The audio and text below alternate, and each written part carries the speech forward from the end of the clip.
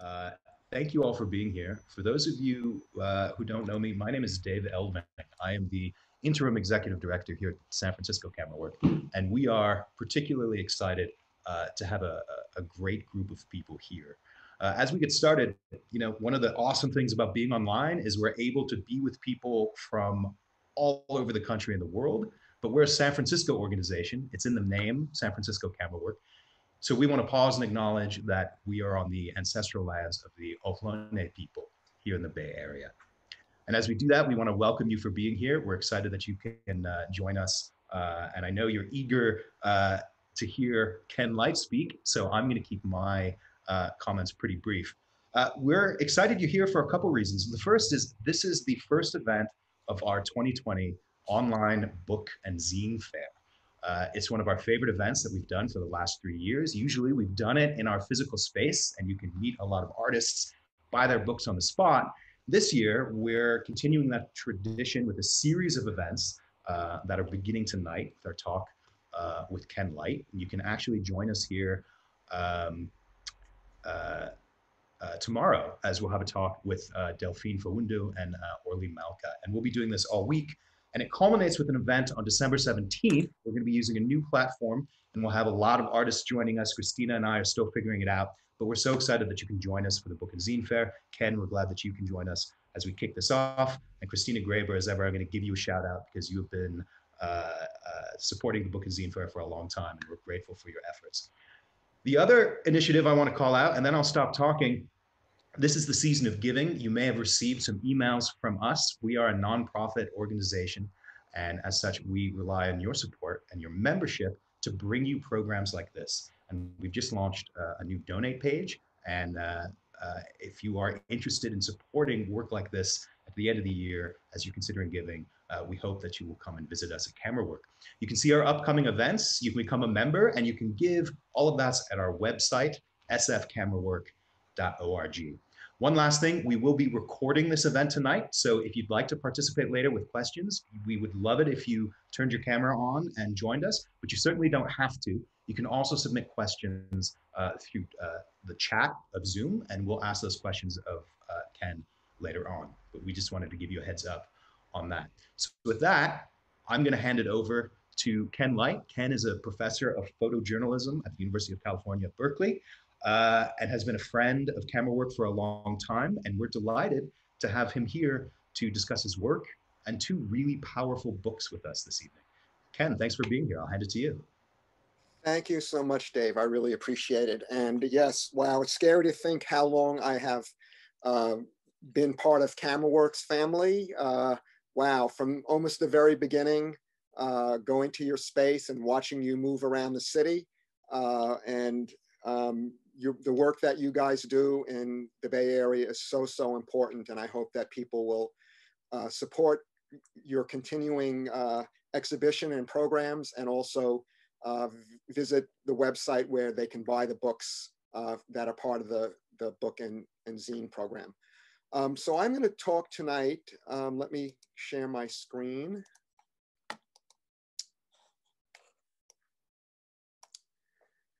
I'm going to talk tonight about two of my books, both of which are part of the book and zine event that Camerawork is sponsoring. What's Going On, which is my work as a young photographer from 1969 to 1974, and a new book that was just published by TBW called Midnight La Frontera, which is work that I did along the border, and talk about how I came to these projects, a little bit about how I came to photography, and how these projects evolved in very different ways. So this is me in 1958. I grew up, I was born in the Bronx. My grandfather had a furniture store in Spanish Harlem, and my parents, when I was 3, moved out to Long Island.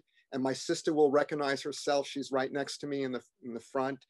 And I guess part of my work comes out of this era that I grew up in. I had a small little camera, which was kind of the the idiot camera of the day, film camera, actually used 120 film, which is kind of funny to think that I'm still using 120 film. But it was in the era when, you know, we were out in Long Island. These are not my pictures, but it just gives you a sense of the environment that I came out of. We grew up in East Meadow, which was a town next to Levittown, which was the first American suburbs built after World War II. They were originally potato fields, and so there were a lot of mosquitoes. And we had what was called the fog machine, which used to go through our neighborhood spraying DDT, which, as you can see, kids used to run through. No one knew what DDT was about. And if you can read the sign, it says powerful insecticide, harmless to humans. So this was the era of the civil rights protests. I was a young kid, but observant of this. This is, of course, a wonderful picture by Danny Lyon. The threat of the nuclear bomb, the Cuban Missile Crisis, the assassination of John F. Kennedy. This is a powerful photograph by Richard Avedon. The assassination of Malcolm X. Of course, the Vietnam War, and this amazing photograph made by Eddie Adams. And so these were the moments, these were the pictures, these were the political influences that I grew up with and observed and was very conscious of. And in 1969, I was 18 years old and about to go off to college. And yes, I went to Woodstock, but I did not have a camera. We also that year had the moon landing. So again, these were all the things that influenced me. And I think that one of the things I say about this work in particular now, and I've had this and I've had this discussion with numerous people, anyone watching will see the parallels between the late 60s and today, between Nixon and Trump, between John Mitchell and William Barr, and between the social unrest of the past and the present. It was the era of film. I used a Nikon F camera, manual camera. You had a handheld light meter, so all the pictures you're seeing were shot on film, and you know, you used a light meter to set the exposure. And I just, I described to Dave earlier when we were talking, I went to college in '69 in Ohio University, and I started as a political organizer, working against the Vietnam War and against racism and against the various different movements, the feminist movement, the Black Panther movement, that were growing out of 67 and 68, that were still very, very powerful. And then I had always been interested in photography. My dad was an amateur photographer, and I began to photograph the things around me. I had absolutely no sense of what I was doing in terms of creating a body of work or telling a story, but just being kind of observant of this period. Free concerts. In 1969, I helped organize and photographed and went and photographed the new mobilization march in Washington, D.C. And I love this pin. Is one of my favorite pins that I collected, which was designed by Alexander Calder, which a lot of people don't know. And these movements were huge, and hundreds of thousands of people took part. And photography became a very important part of the political activities that people were involved in, partly because unlike today, I mean, I guess the difference between today and back then is we had the mainstream media, we had Walter Cronkite, and we had, you know, the New York Times, and major newspapers were still publishing. We did not have Fox News, but we did have underground newspapers. And so young people, and if you really look at this picture, and I often like to talk about this picture with my students, I say, you know, if this was 2020, instead of seeing fingers up in the air, you would see cell phones. So there's a very different experience for people during this period in terms of witnessing their own world and participating in protest. And the mainstream media really saw us, those people who are fighting for progressive issues, whether it was racism or the feminist movement, the anti-war movement. They saw rock and roll, they saw the drug culture, people smoking marijuana and doing other drugs as being dangerous enemies. And this was the mainstream press. And so we developed a huge movement of underground newspapers. And at its height, there were about 650 underground newspapers published all over the United States. And those moments that we observed as photographers were so important in sharing the experience we were having and what we were observing. And so in 1970, and really I would say this was the moment in which I kind of decided, I often say to my students, you know, the great thing about photography is you can wake up in the morning and say you're a photographer, and you are. Unlike waking up in the morning and saying you're a dentist or a brain surgeon.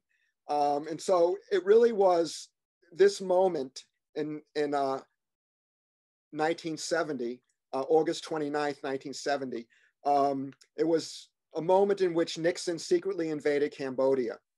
And that during the Vietnam War. And they began bombing Cambodia along what was the spine of Vietnam, trying to stop the North Vietnamese and the Viet Cong from infiltrating into the South during the war. And this secret of the bombing was very short-lived. The media reported it, and the campuses all over America exploded with indignation and protest. And one of those very large protests was at Ohio State University in Columbus. And that protest was not only brought about by the war, it was also brought about by the fact that Ohio State did not want to have a feminist studies program. They did not want to have a Black studies program.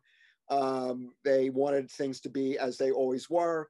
And the students had been agitating, and the Cambodian invasion just kind of blew the lid off the campus. I was in Athens, Ohio. I hitchhiked up to Columbus the next day. The National Guard had been called out, as you can see, and they spent the day pretty much trying to quell the students protesting, throwing tear gas, and arresting as many people as they could. Shortly after I took this picture, I was grabbed by 2 highway patrol officers and handcuffed and brought to the police van. And I said, I'm a journalist, and I had a press pass on my jacket, and they ripped it off my jacket, ripped it up into little pieces and threw it up in the air and said, you're not a journalist anymore. And took me to jail with about 300 other people, was fingerprinted and mugged, had a mugshot made. They took my camera and my film. And when I got out of jail the next day, they handed me back a bag with my film in it, which was kind of remarkable. I hitchhiked back to Athens, developed the film. I was just really learning how to make prints. So I had some colleagues who helped me make the prints. And I sent the prints off to Liberation News Service. And this is actually my press pass from 1970 from Liberation News Service. So Liberation News Service was the kind of Associated Press of underground newspapers. And every week they sent out a printed packet. The photographs were screened, so a newspaper could simply cut out the picture and paste it into their layout, and that would be published. And these photographs went all over the world, literally. And I'm 19 years old, and my photographs are appearing all over the world. This is an example of one of the underground newspapers. This was the Daily Planet, which was a newspaper that was underground newspaper published in Miami. I also then found that being an activist and being political and being a photographer, you are noticed. And this is actually one of the pages from my FBI file that I had, which I include some of those in my book, What's Going On. And then I continued photographing. And so I think part of my journey as a photographer has been to just kind of be curious and try to think of, you know, what are the things around me that need to be seen and capture, and why are these things happening? And this is a Nixon rally, and this is one of the photographs from the moratorium march. Bobby Seale at a Black Panther rally. In '72, I traveled with President Nixon. I was credentialed to travel with President Nixon on a motorcade through Ohio. It was the only campaign swing he made during that election. He went through about 8 or 9 different cities. And this was one of the photo opportunities that kind of was set up so the president would stop and talk to people. This is John Lennon and Yoko Ono at a political protest in Ann Arbor, Michigan.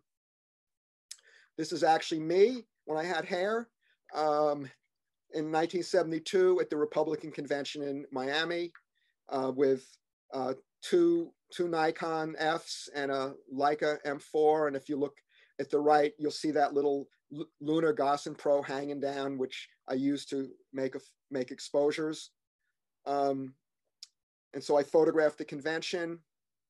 The access then was very different than the access now. This is Nixon at one of the inaugural balls that I attended and photographed at. And I continued photographing many different parts of what I saw was America. This is DeWitt Clinton in the Bronx High School that I spent many weeks photographing in this high school. Nixon's reelected, the war starts to end, the POWs are going to be brought home, and this is waiting for the POWs to return at Wright-Patterson Air Force Base in Ohio. I came west, and this is going west from Ohio. I continued photographing. I landed in Berkeley. This is in West Oakland. And then Nixon, you know, Watergate happens, Nixon resigns, and this is his resignation speech.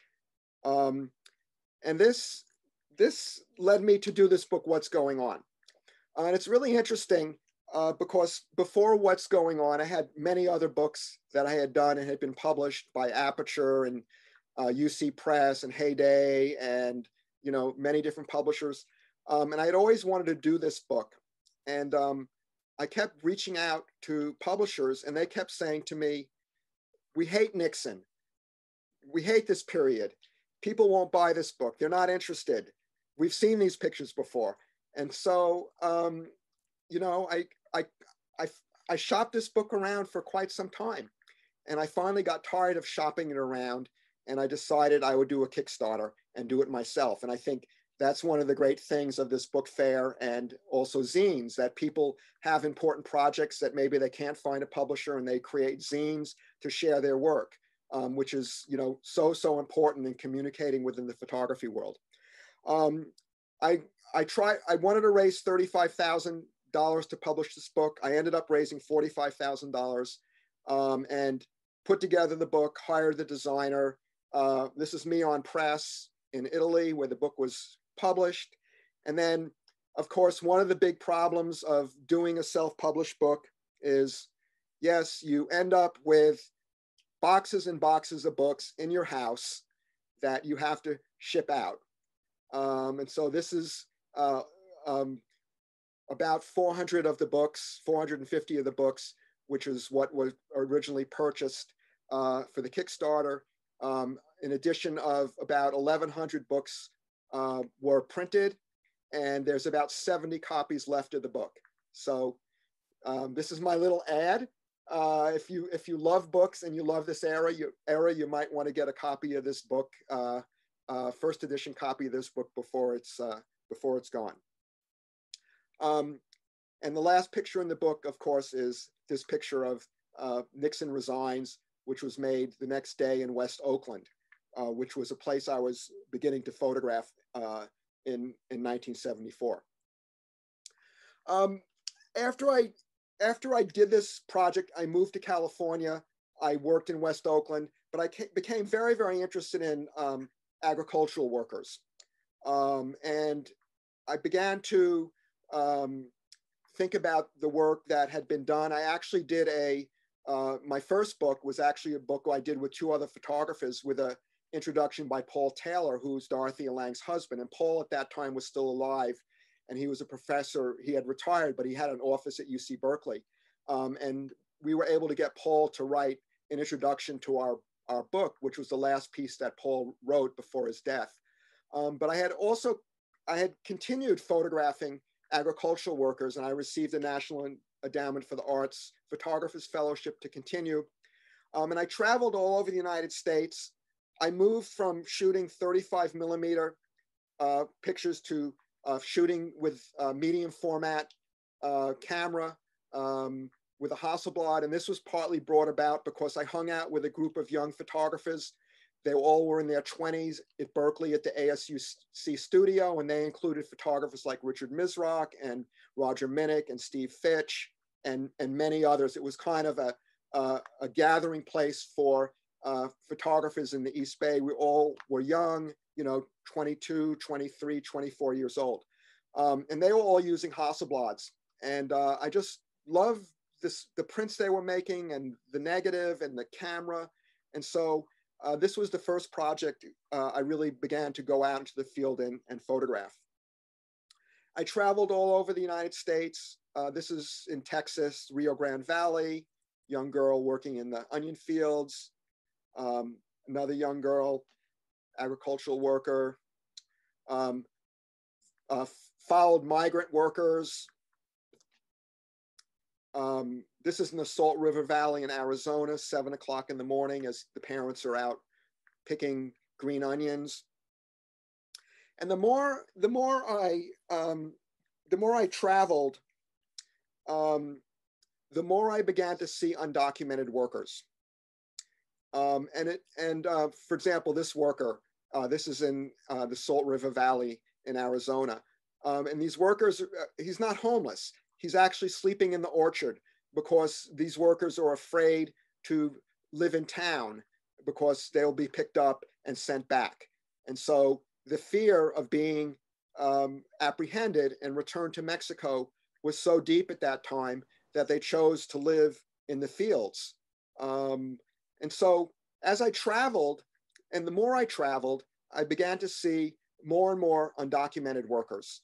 And it was really kind of shocking, a powerful experience, partly because I remember going up to the Yakima Valley, for example, or Hood River, Oregon, Yakima Valley in Washington and Hood River in Oregon.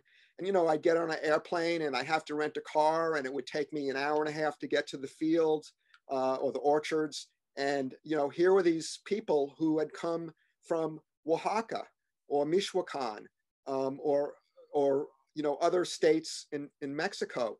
And they were working in the fields and they were following the crops.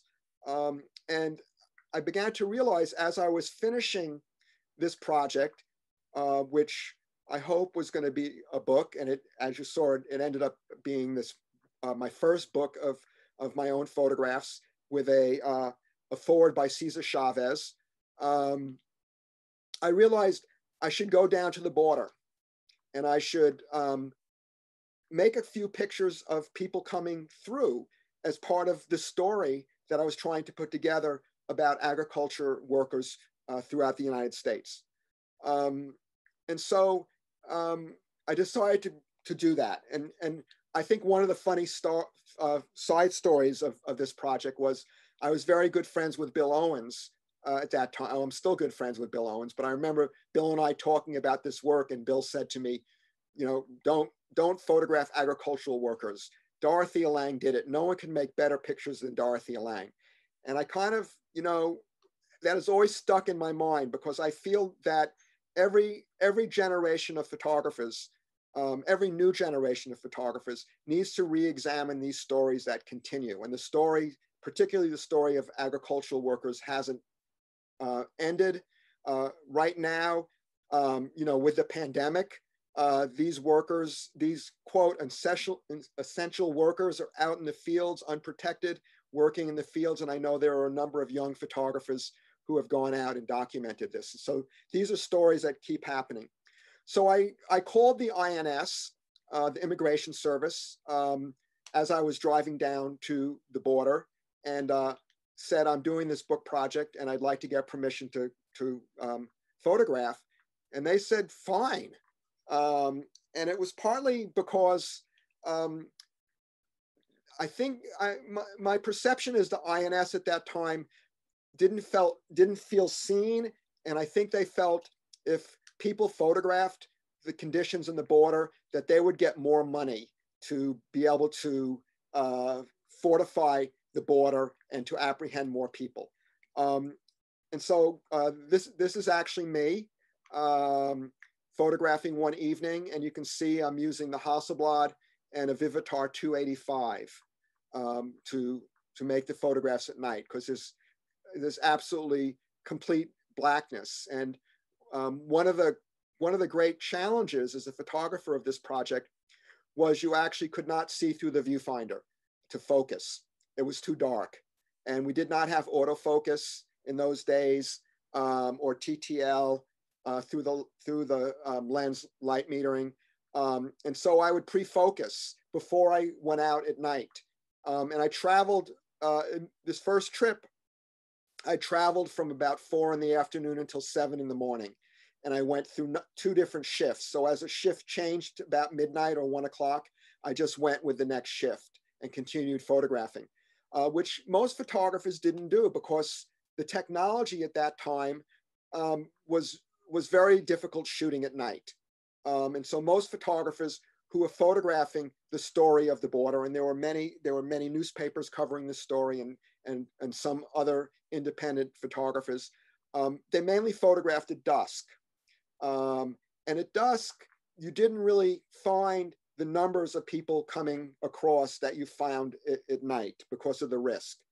And so this is one of the earliest pictures that I made on this trip. This first trip was, it's hard to explain, observing people who are desperate to find a better life, who, have risked and who have left their families behind, and are wanting to come here simply to work. It was revelatory to me, partly because we're all immigrants. We all, the only people who belong here are Native people. The rest of us are immigrants. We may have forgotten we're immigrants, but we're all immigrants. We came from somewhere else.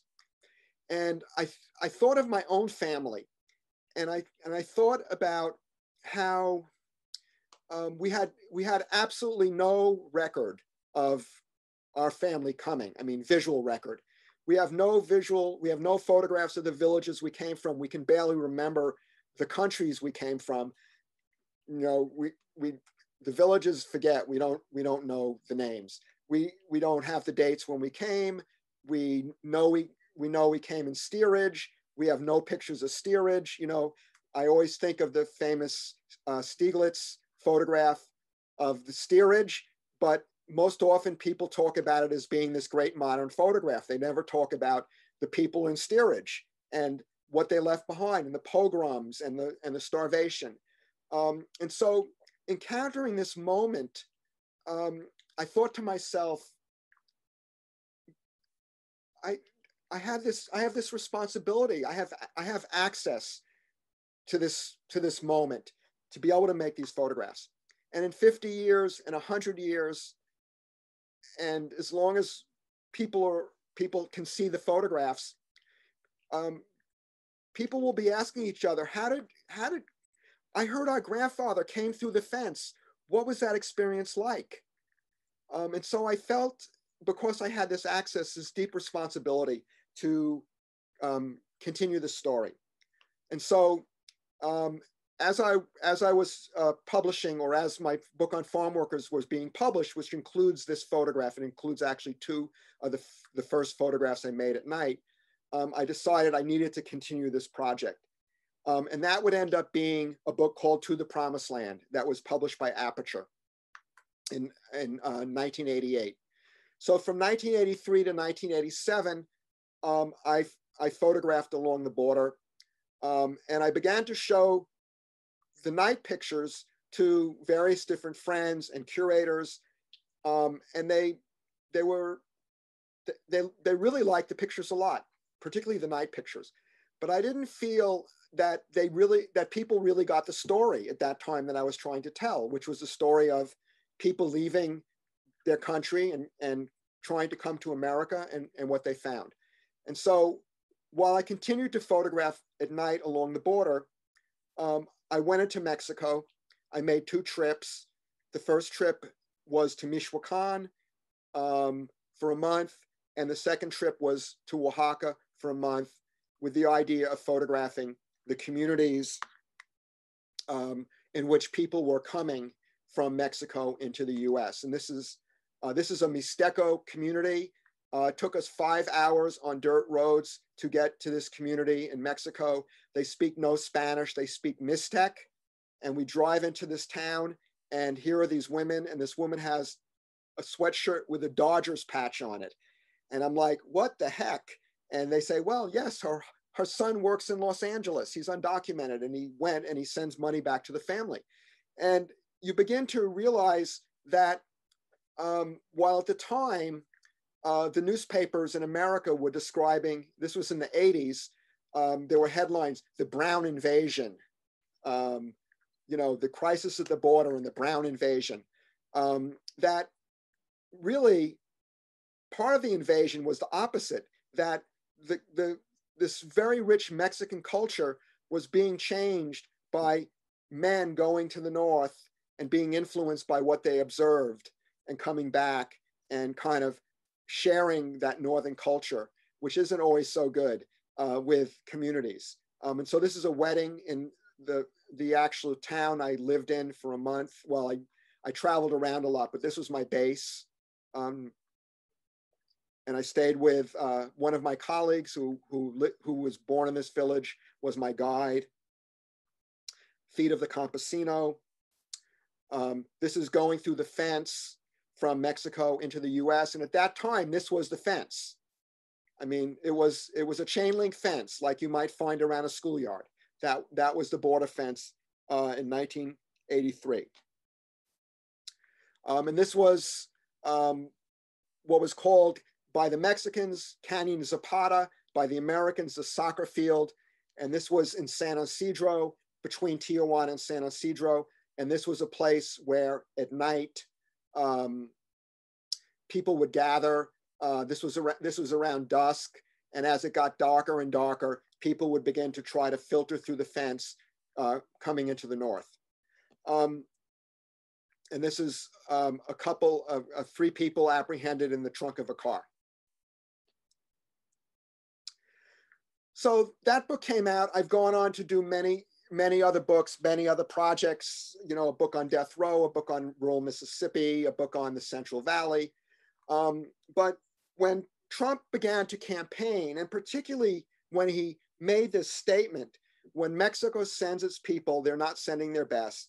They're not sending you. They're not sending you. They're sending people that have lots of problems, and they're bringing those problems with us. They're bringing drugs. They're bringing crime. They're rapists, and some, I assume, are good people. He kept, making these statements about these immigrants, and as we know, he had some of these immigrants working in his clubs, as housemaids and gardeners illegally. And we all know, I mean, we just look around us, the people who are undocumented, who have come here, who are working, who are doing all these things that are part of, our lives and our lifestyles, and in our communities, who are often unseen. And so while I had moved on, this statement by Donald Trump made me realize that, and build the wall and all the rhetoric that followed, that the story of immigration, particularly during these next 4 years, was going to be a really big story. And I thought to myself, I should really go back and look at that work. Because any body of work a photographer does, who's a documentary photographer, is usually very in depth, and books can only have so many pictures, and you make choices. And when you look back, and as I said, To the Promised Land came out in 1988, and those negatives and contact sheets, went into a file. I mean, it was, over 30 years ago, and the aesthetics of photography changes, your own aesthetic, your own eye changes. And I decided I'm going to go back and look at those photographs. So I went back, I pulled out all the contact sheets that I had made, and began to look at them. And I was kind of shocked. I was kind of shocked that there were so many images that I'd never printed, that I just kind of had passed over. And partly because this book I had done with Aperture had 3 parts, and one part was Mexico, and the middle part was the border, and the last part was the north, where people ended up. And so the number of night pictures in that book were I want to say there were maybe 7 or 8 night pictures. And I started printing, and you can see my darkroom, is very, I'm still printing with a Omega D2V, and I was editing and making 16 by 20 prints. And I slowly, over about a year and a half, with other, I'm teaching, I'm working on other things. I slowly began to print. And I had a whole body of work that ended up being about 87 pictures. And 2 things happened. We had a wonderful new curator. We had Sandra Phillips, one of the great curators in modern photography, who was the curator at SF MoMA, retire. And we had Clement Chereau come in and replace her. And I reached out to Clement, and he came over to my house to look at my work. And at that point, I showed him numerous projects that I was working on. And I showed him this project, and he said, wow, this project is great. I would like to include this project in the museum. And he ended up purchasing all 87 photographs, 16 by 20 photographs, to add to the museum collection at the SF MoMA, which was very exciting, particularly that they're there. And long after I leave the planet, we hope the MoMA will be there, and it's there for the future to see, for people to see and be available. And at the same time, I started to think about doing a book with these pictures. And my first instinct was to reach out to Paul Sheik at TBW Books.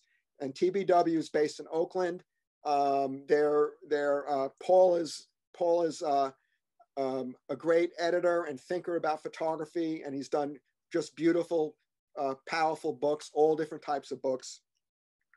And I reached out to Paul, and I sent him a PDF of all 87 pictures, and he immediately emailed me back and said, wow, let's meet. I want to talk to you about doing a book. And so Paul came over with Lester Rousseau, who at that point was working with Paul, and we went through the pictures. And Paul said, yes, we're going to do a book. And so we were able to reach out to the Jonathan Logan Family Foundation, and Jonathan Logan was able to help support the book that Paul wanted to do. And we also began to think about the text. And I felt the text was really important, particularly because I'm a white photographer photographing a world that is not my own world, that I am observing. And so often, white photographers, are observant of many other cultures, and we bring our own cultural experience.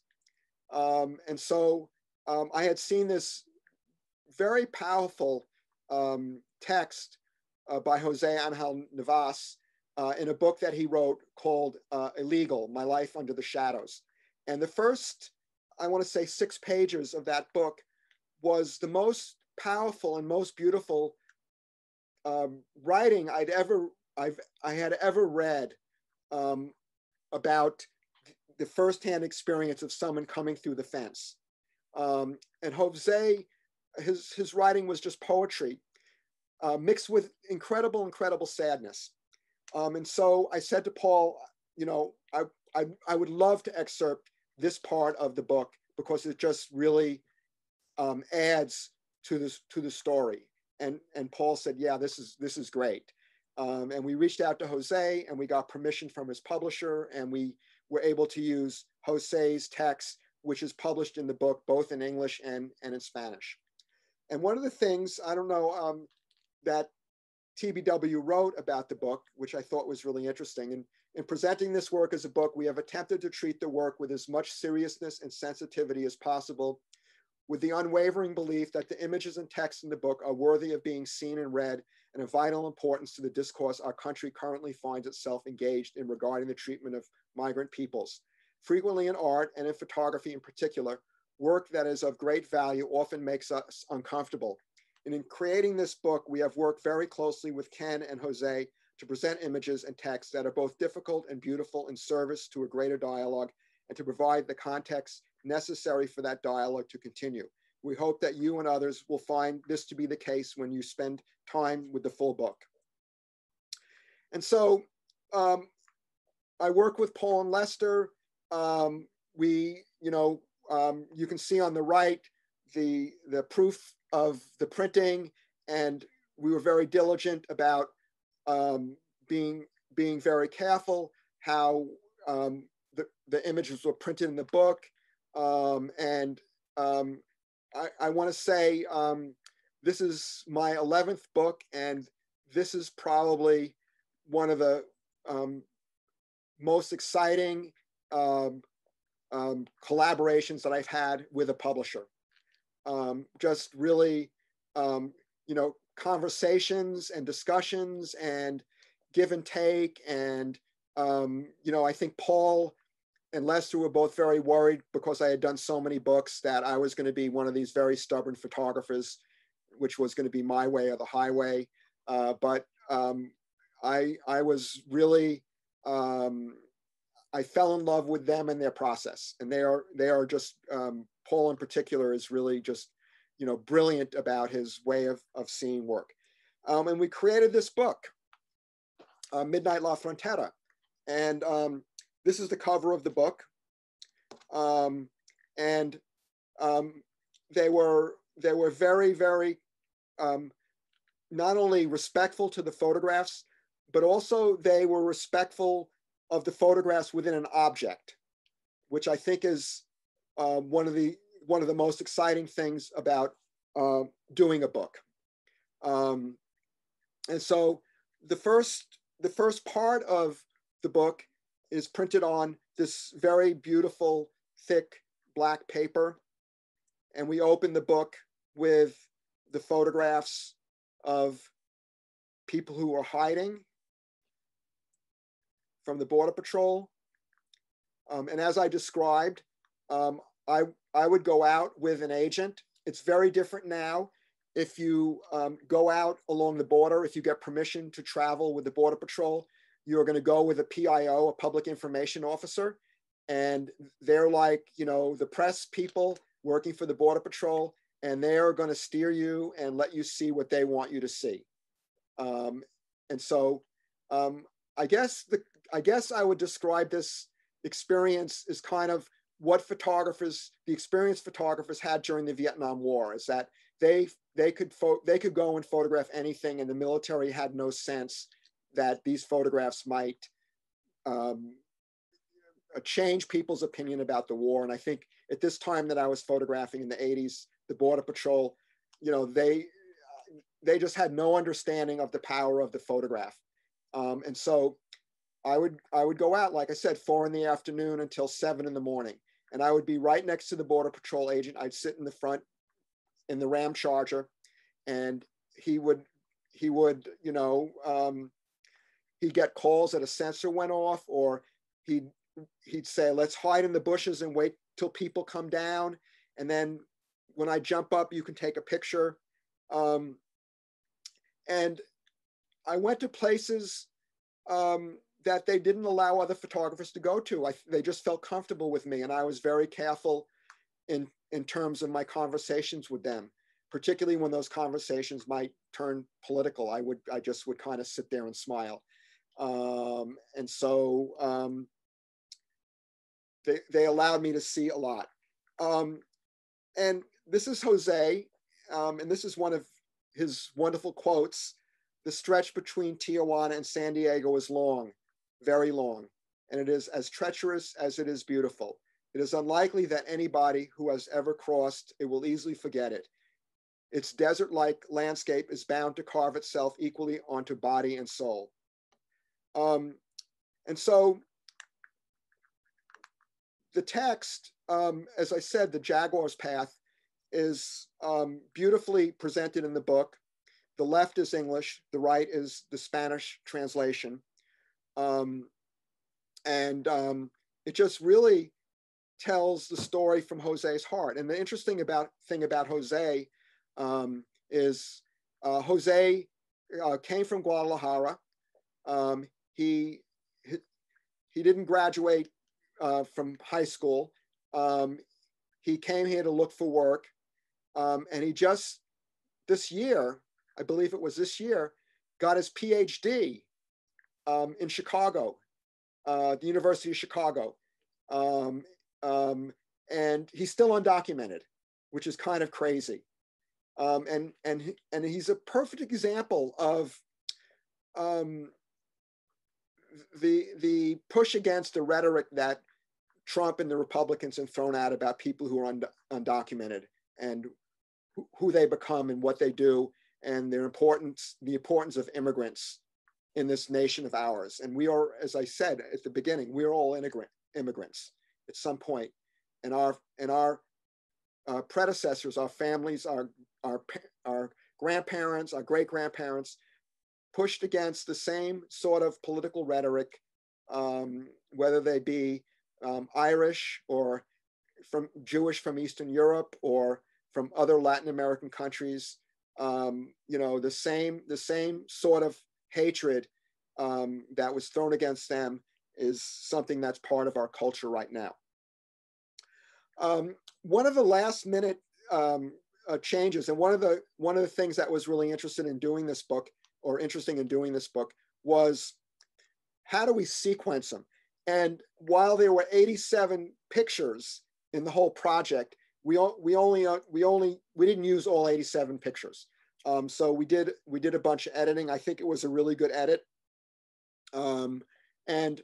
Literally, we went from the blackness of the night photographs to this double page spread, which we decided 2 days before we had to send the files to the printer.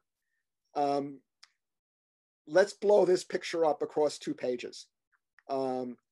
And we just all sat there and looked at it and thought, this is just a really wonderful visual transition from the blackness to then the photographs that are printed then on the white paper. And this is then the opening of the sequence that we created. And the beginning of the book, we chose to have single images on the right page. And this is a young man hiding in the trucking yard among the wheels of the truck. And of course, one of the great sadness was seeing all these young children with their parents trying to come here for a better life.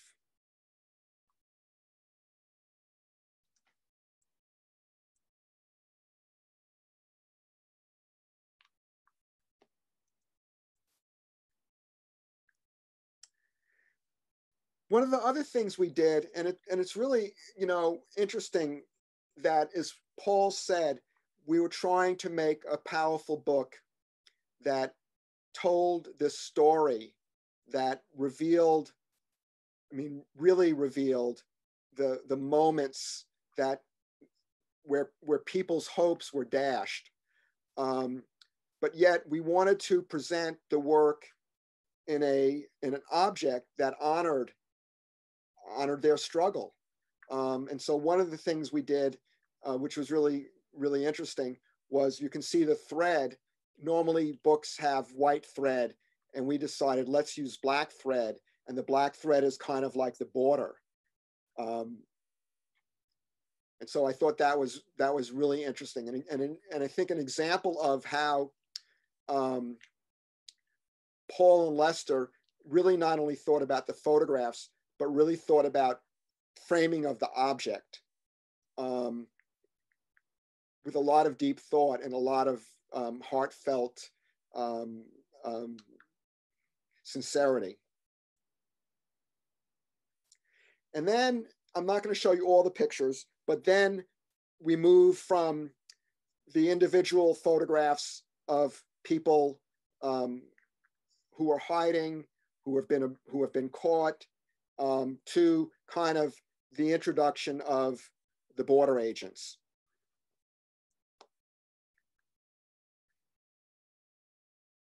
And we all of a sudden go from single page to a mix of double page photographs, and then to single pictures. And this is the last photograph of the book. And then we have, again, we go back to the black paper of the book, and then a text that I wrote, and I'll quickly read it. It's called Night After Night. The summer air was stifling as I sat in the passenger side of the Border Patrol Rams Charger. It was the early morning and the landscape was barely visible in the deep darkness of Otay Mesa. As the radio crackled in the background with calls like 1016, pick up aliens in custody, the agent responded to the call 1060, a sensor hit, signaling there might be a group of illegal aliens, how they describe them, moving across the landscape. We drove quickly, feeling every rut and hole in the road and kicking up a storm of dust behind us. The agent at the wheel, his eyes peering into the darkness, checked out the Razorback, E2, Dillon Canyon, and the China Inn Tube, just some of the locations where he suspected illegal border crossers would be found hiding or weaving across the barren terrain along the US-Mexican border. Between 1983 and 1987, I took my Hasselblad camera with a flash and rode along with the US Border Patrol agents as they combed the line, capturing undocumented immigrants. Night after night, from 4 in the afternoon until 7 in the morning, I photographed the drama of the border as people desperately tried to cross into the United States. They were looking for a safe harbor where they could be treated with civility and create a new life in the land of the free. The photographs captured extreme vulnerability, fear, and desperation as hope gave way to despair. My photographs bore witness to the inhumane treatment here. It is so unsettling to see the same emotional pain now as a new generation of photographers responds to the even harsher practices of the 21st century at the United States border. We as a country have not yet successfully faced our lack of humanity towards immigrants. And then this is the back of the cover of the book. So these are just some other individual photographs. And the thing that I found really interesting in editing the pictures were, these were probably pictures in 1983. Well, I shouldn't say they were. I thought they were. They were. These were pictures I just passed by and looking at the contact sheets. And then all of a sudden, in re-examining the work, realized that there were these moments that were just an incredible, powerful experience that needed to be seen by others of what I witnessed.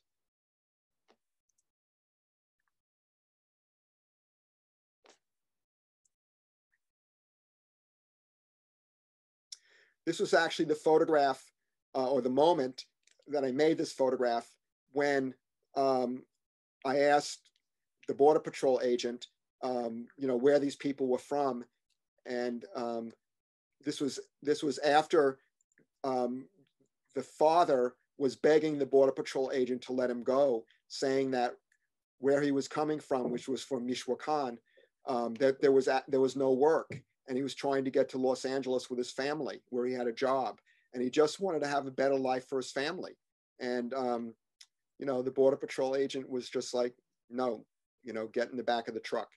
And this was the era of what they called catch and release, which basically was people were apprehended. They filled out a form. They were held sometimes for an hour, sometimes for 3 hours. They were put on a bus. They were driven down to the border fence, and they were released back into Mexico, into Tijuana. Many times they would attempt to come through 2 or 3 times. That was, the conditions in Mexico at that time were so desperate. The peso was devalued, and there was a lot of hunger and poverty.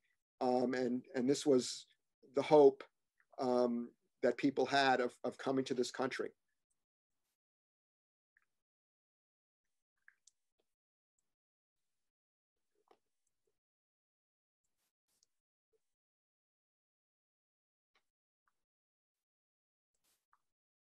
So again, these are all pictures that are then part of the book.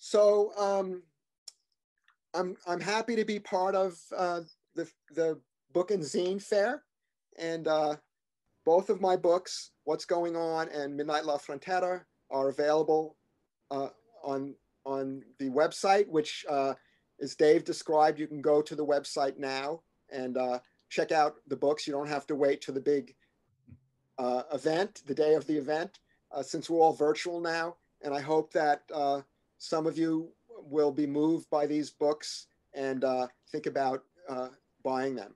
And I'm happy to answer questions that any of you might have.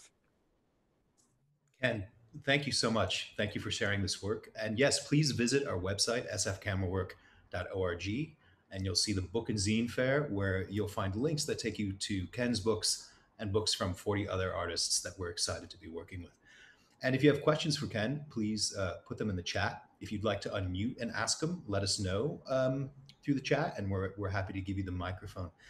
There was a question that scrolled by earlier, Ken. I think it was from Susan, about how you communicate your intentions. And she asked it earlier in your presentation, and it stuck with me as I was listening to you speak after she asked it, because when you were a journalist and in the press, you were of the press. When you were taking these photographs of immigrants crossing the border, you're with the INS, if I'm understanding. You're with the crew that's going, and so how did you navigate that, communicating who you were as a photographer, if possible, issues of consent, who you're with, and how you're getting access? The images are incredibly moving. You're as you said, as you concluded, it's clear why it's important to capture those images and share them with us. How did you navigate being there and actually capturing those images of these people who are, as you say, struggling and giving everything they can to try to achieve this dream and not making it, which is when you get the opportunity to take those photographs? Well, first of all, yes, I'm doing a ride along, which, you can do a ride along. I mean, I've done ride alongs with the LAPD, and you're with them. And people were, I would say people were kind of unconcerned with me taking pictures. No one ever asked, who is that, or what you're doing. They were more concerned with what was going to happen to them. And so there was there was no consent. I mean, I did not ask him if I could take a picture. I mean, I just took a picture. I was there. Um, you know, my feeling and experience and reason for doing that was because I felt this was an important historical moment to capture, and I didn't know if anyone else would be able to do it in the future. I mean, at the moment, at this time, or in the future, and really for people to understand the fear and horror of, you know, one being like an animal. And it's really interesting because I'm doing a film with a colleague of mine at the journalism school, Andres Sidel. He and I are working on a film based on these photographs. And one of the things that I would show the film tonight. It's like we have a show reel. It's about 12 minutes, but we haven't gotten permission from some of the other footage we've used. But one of the first interviews we did was one of the Border Patrol agents that I traveled with in 1983. I discovered he was living up in Montana. He was retired, and I called him, and he was so happy to hear from me, and said, "I'd love to talk to you." We went up to Montana to his house to film him, and you know, it was incredible. Him describing his own experience of apprehending people, and in fact, he said it was like hunting. I mean, this is exactly what he says. It was like hunting, except you don't pull the trigger. And so this was kind of the attitude of the Border Patrol. And, you know, they were called wetbacks. And I mean, you know, or tonks. Why were they called tonks? They were called tonks because that's the sound the flashlight makes when you hit them on the head. So this was what was surrounding me as I was photographing. And so I just was really conscious of my role as a photographer, of observing these moments and trying to capture it and not censoring it. And, you know, we would love, I mean, part of our journey of doing this film is we would love to find some of these people in the pictures, some of the undocumented people in the pictures, and find out where are they and what was their experience like, and talk to them about it, which is like looking for a needle in a haystack. So it was, I don't know if that answers the question. It was tough. Yeah. It was really, really tough. Well, Seeing it, you want to cry. I mean, that couple who were from Michoacan who just begged to be let go. I mean, I really wanted to cry. It looks like it. I think it comes personally, just as looking through it, it feels like it comes through the work that you're documenting something important, and you know you're documenting something heartbreaking. I want to turn to a couple other questions that are coming in the chat, but I had one more question for you about, you know, because you were embedded, and that's how you were able to get these images. It was really interesting that you mentioned, you know, perhaps part of the reason you got permission is because it might make people sympathetic to the cause of enforcement. Do you think the attitudes, I know you get asked this about your political work explicitly, the comparisons to Trump and Nixon and others, they're there. I'm wondering if you can reflect a little bit on the attitude that Americans have, that perhaps the Immigration and Nationalization Service has towards the immigrants they're working with. Is the rancor that I think we've seen, certainly in the current administration, did it feel the same way then, or has it shifted? You mentioned when we were chatting before how, you know, not too long after these images, Reagan signed an amnesty agreement. Was it different then, or is it all part of a problem we've been dealing with from the beginning? I think it's all, I mean, no one can figure it out. And there's just this very sad, harsh relationship between undocumented people and where they're coming from, and you know, I mean, half the country feels like they're stealing jobs, but these are jobs that they don't want to do. You know, and they don't pay taxes, and I mean the list just goes on, and I think it's just an ongoing problem that it's going to be very interesting to see what happens in the Biden administration, if they're going to deal with this issue or not. And I think it just, every administration just doesn't want to deal with it or think about it. Right. Hopefully, we at least have a better decision maker in place now than we did before. Yes. And no cages and Yeah, children right. being I separated. think that's why. I mean, I think That's the a horror. That was a horror. well, I think your images are heartbreaking. The images we're seeing now are just unfathomable in their cruelty, and it feels like we've been on this path for a while.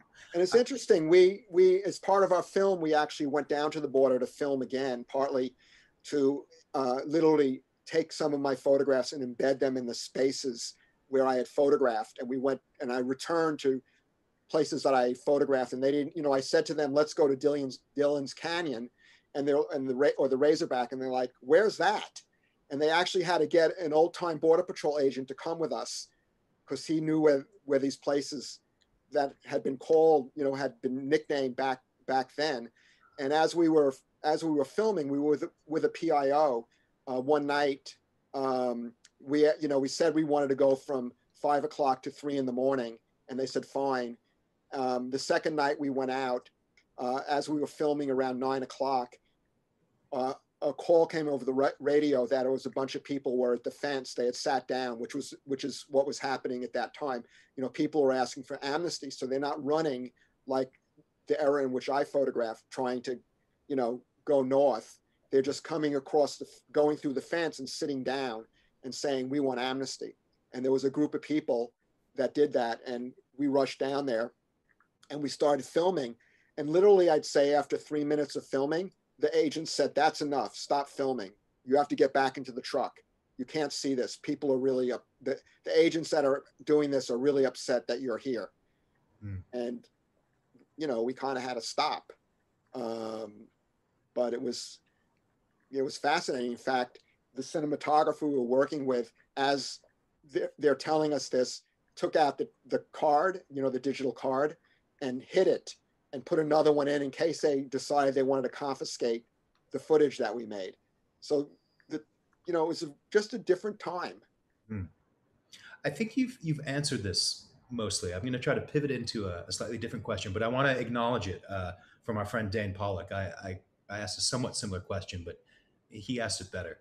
What was it like making these images and portraits alongside, to put it frankly, the American captors? Was there a tension that you had to navigate and overcome while making this work simultaneous to the moment these migrants meant the end of their journey, right? They were sent back, they had to turn around. Your empathy with the migrant stories contrasts with the intentions and by proxy, the viewpoints of those Border Patrol. Like, were you at odds with them, even as you had sympathy for the people you were documenting? How did they view you? And if that makes sense. I think they liked me. I mean, I was very careful in my conversations with them.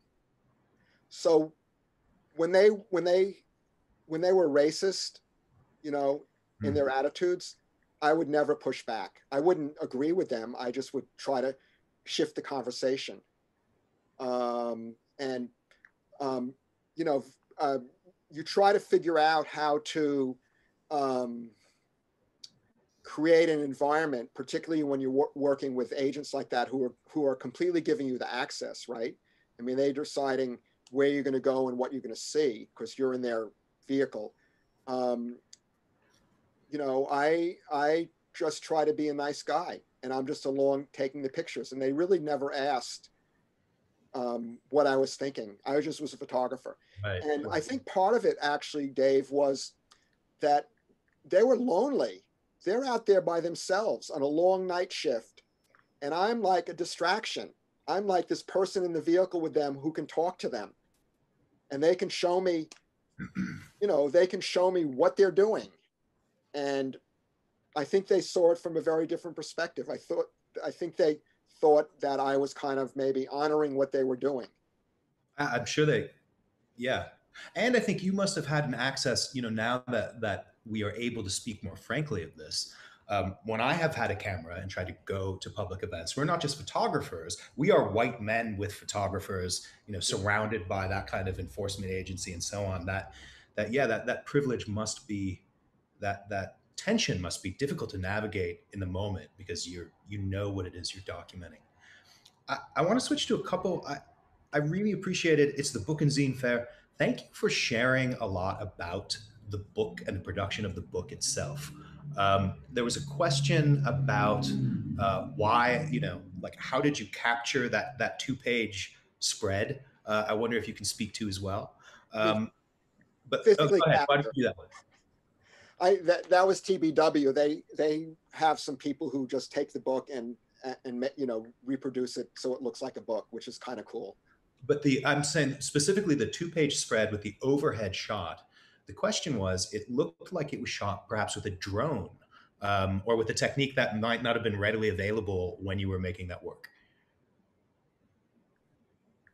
I don't know which picture you're talking about. I'm sorry. It's the well, and I can use this to move towards the production of the book. Yeah. You said that in your work with TBW, you made the last minute decision right before the printers. Oh, that picture. Yes. Yeah, overhead shot. That was from a helicopter. So it was. You did have, so not only just riding around, you were actually, as part of this work, in helicopters and. Yeah, I went up in the Border Patrol helicopter. They want to show it to me. Wow. Yeah, and you kind of, when you're there, you can kind of say, I mean, one of the other things that I did that wasn't in this book, and there's a couple of images in the To the Promised Land book, was one of the things they said was, you can photograph anywhere we are. So the border, from the border fence, I don't remember if it's 20 or 30 miles from the border fence, they can go into anyone's backyard. You don't need a search warrant if you're a Border Patrol agent. So they said, anywhere we go, you can make photographs. You don't need permission because you're with us. Right. You're with them. But when you're in the cells that we have where we're keeping people locked up before we move them to Mexico, you cannot photograph people there. And I said, okay. And when we did a shift change, or when I showed up in the afternoon to the Border Patrol station, or the agent would go in to drop people off or whatever it was, they'd put them in the holding tank, and I never took pictures. But over the years, as I did this, I began to realize, wait, there's all these other photographers. I've seen them, they're making, not a lot, but I've seen some pictures where photographers are doing this and they're not supposed to. And I was kind of like, screw it. I'm gonna do it. So one evening, at midnight, when it was a shift change and I was waiting to go out with the next agent, I just wandered into the holding area where the cells were. And I walked into the cells and I made photographs and them making mug shots, and I did all this stuff. And I would say after about 45 or 50 minutes, an agent came up to me and said, "What are you doing?" I said, "I'm taking pictures." He says, "You can't take pictures." I'm like, "Oh, okay, sorry." And that was the end of it. But I had those pictures. So again, those pictures become an important record. It's like, pictures that we see now that are made of kids in these holding cells, these, immigration concentration camps. Those, this is the power of photography. You can talk about these moments, but unless you see these moments, people don't believe it. They just don't.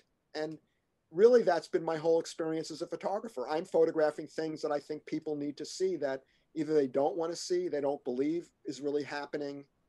And photography, I think, still has that power. It crystallizes what I think would otherwise be abstract for us. You help us to see that. I want to acknowledge a comment that Liz Harvey made in the chat, in part so that it will come into the video. It was when you were describing the systemic racism that you were navigating in order to make this work, and the types of comments that you heard. And Liz wrote, "Undocumented folks, of course, do pay taxes," which you may have meant, it's a misconception. Yeah. My 20s were spent with a partner who was undocumented, and he and his family all paid into the system, but weren't able to draw from social services. It was an education. Yeah. And I think that really strikes me in light of the image you shared early in the presentation of the men who were not homeless, but were sleeping on cardboard in the fields because they couldn't go into town. They were afraid to go into town. They were working. they were generating, income and yet not allowed to participate or let alone social services even go into the city. Um, it's humbling. I want to ask you a little bit, again, in the spirit of the Book and Zine Fair. You shared two books with us today, and you described actually two very, very different processes. One was a self-published book where you did your own curation, put it together, figured out a self-published book, and you've worked with lots of publishers. You've chose to make a self-published book. And then this book with TBW, where you are working with artists of the photo book who have a very clear image and I imagine a clear vision and are doing a lot of the curating on their own. As an artist approaching a book, as a photographer and journalist approaching to the book, how is that different? What can you speak to the difference in the way these books came to be and the process that allowed them to the decision making process that led to them? Yeah, the self-published book was kind of brought out of desperation. That I felt that this work was really important. The early work, what's going on was really important, and I just couldn't find a publisher, and I didn't want to spend the rest of my life hunting someone down to do that. And so, Kickstarter is like the new philanthropy, and it's fabulous to be able to gather a community of people who are interested in your ideas and your work and ask them to support you, rather than finding a foundation or an individual who has wealth who might give money to help support a project. I'd done enough books, so I kind of knew what the process was, but it's a little bit shocking when you're actually responsible for every step of the way. And I think the picture of me standing in the living room with 400 boxes, you should have seen me when I went down to the post office, right? They let me in an hour before they let customers in to start processing those books. And now I walk down, every time I walk into the post office, they're my best friends because we spent 4 hours doing all those books. So, the other thing with doing books is that a lot of the publishers, they do the book, but they're doing many other books, and your book is just one of many, and they're not necessarily putting the time or the passion that you bring to the work yourself. They have to do a certain number of books, and maybe your book fits in, or they like the work and they want to do it. But after that, maybe they kind of disappear into what else they're kind of doing. Partly working with TBW, I felt that Paul's really committed and loves the photo book. And each book is really an act of love, if I can describe it that way. He just puts in his soul and his energy and really thinks about it and the physical object. Other books, these two books are my best book experiences. The one I did myself and the one I did with Paul. The other books, you have a conversation and, you wait and wait and wait. And then one day they say, okay, we're ready. And it's like, I've been waiting 6 months and now you're ready. And yes, and we have a deadline. And, here's what we're going to do for the cover. And it's like, okay, I don't like that cover. No, the marketing people like it. Well, what do the marketing people know about this or the audience who might buy this book? And, I don't like the type. Oh, we don't have time to change the type. And, I love doing books. And I think books are, as a photographer, I think they create your legacy of the work that you want to share, because so often a museum or a gallery, even camera work, you only can show so many pictures. You're not going to show, with Midnight La Frontera, you're probably not going to show 87 16x20 prints. Maybe you'll show a smaller selection, or maybe it'll be a group show. And so the book really represents, to me as a photographer, my vision of what this story is that I created. And so both of these books really fulfilled, the sensibility that I have about doing books. What do you think? Thank you so much for sharing that. I'm curious. we're wrapping up 2020. We're hearing news stories about vaccines. Let's assume the world is getting a little better, and we can get out with our cameras again. I know you're busy teaching and you have other things going on. Where do you think you want to go next? So you're working on this film, which I hope you keep us appraised of. We would love to share that when it's ready. But Got to raise a lot of money, Dave. If you know any philanthropists who are watching, they can. well, now you're competing with us, Ken, because I'm asking. We need the philanthropists too. But no, we of course we want to support that project. But as we wrap up, I'm curious, what do you see yourself documenting going forward as the world comes back? So, well, good question. So, let's see. 7 years ago, I started a project called Course of the Empire, and at that time, this was before Trump, I began to look around me and I began to realize that the American empire is falling apart and that there's this huge income inequality, and I need to document this. So I started photographing. I traveled all over the US photographing the haves and the have-nots. I mean, it's much harder to get access to the moments where people show their wealth. But I was able to find those things, and I did this project, and that project ran up until I did Trump rallies, and then I went to the convention in Cleveland and photographed the nomination.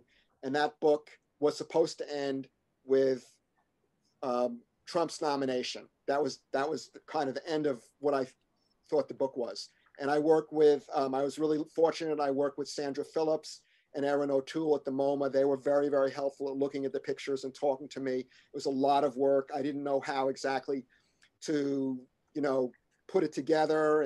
And those discussions really helped me figure out what that book would look like. And then Gerhard Steidl saw it and said he wanted to do the book. So if you know Gerhard Steidl, the great German publisher, you could wait a lifetime for him to do your book.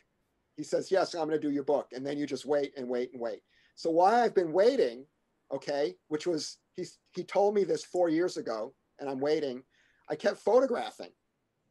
And so I have this whole nother, I went to the Trump's inauguration in Washington and the Women's March.